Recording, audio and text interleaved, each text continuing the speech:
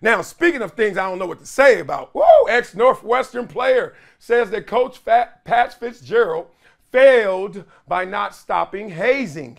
And Northwestern is reconsidering Fitzgerald's penalty amid a hazing probe. Y'all catch that? Because I butchered it. Basically, Pat Fitzgerald got a little suspension. Now we're going to see how much of a penalty he faces. Damn, they out there hazing at Northwestern to the next level according to these accusations.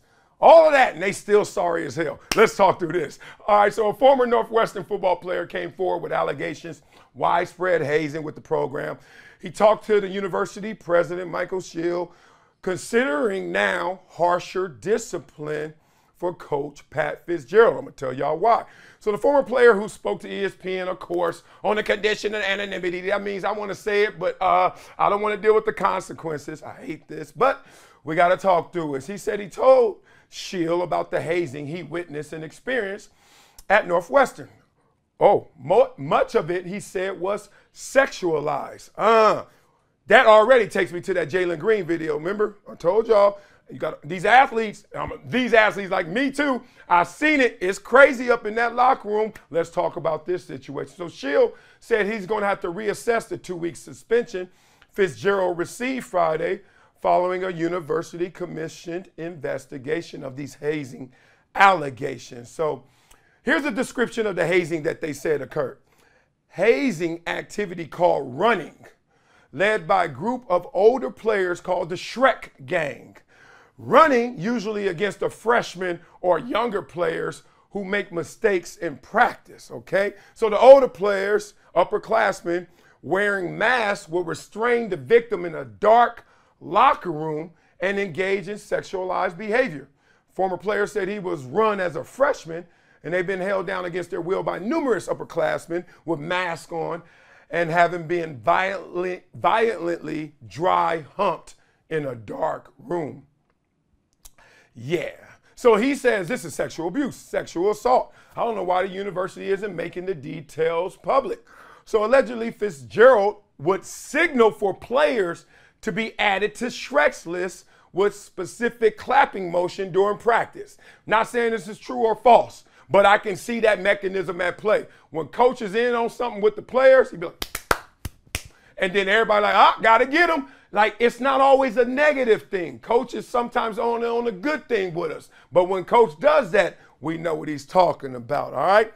So the player said he saw him do this at least 5 times since 2020, and the vast majority of the team would join in on it. The lawyer in me right now says, interesting. You're trying to pin this on the coach when you just said a vast majority of the team would join in on it. Was everybody joining in on it? 1. And 2, was everyone enlightened and privy to what was happening? He may have just told on himself right there. And obviously you could see a disconnect from a group of players and their head coach.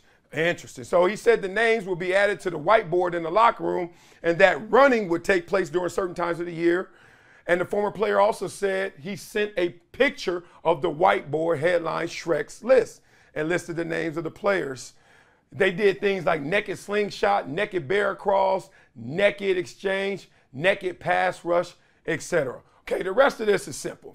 Fitz obviously denies all of this. The university said that, hey, we looked into it a ton. And then now you're going to have to figure out what happens. Basically, they're going to need a smoking gun. They're going to have to connect it to where Fitzgerald had the knowledge and it occurred under his watch with that knowledge. Because just happening on your watch, not good enough to really get rid of the coach in this situation. Why? Because there is a disconnect. Why? Because the player didn't even say anything when it was happening. So if the player said, yeah, I went to coach didn't say anything, and then he kept giving the signals, now we got a smoking gun. But right now, everything was kept under wraps. And then now a former player says something that's interesting. Here's one thing that I think is really interesting about this. Another player said that his sole objective of bringing this out was just to get Fitzgerald fired. He said he just kept emphasizing, yeah, it'll be okay. I'm just trying to get Coach Fitz fired. I don't think he ever acknowledged what he's saying is not true. It was just like I might embellish, exaggerate to get Coach Fitz fired. He said his sole goal was to get him put in jail and to rot in jail. The truth is, none of that stuff happened in our locker room. So y'all believe these hazing allegations? One, it's another anonymous person saying it. Two, do you think Fitzgerald should be fired?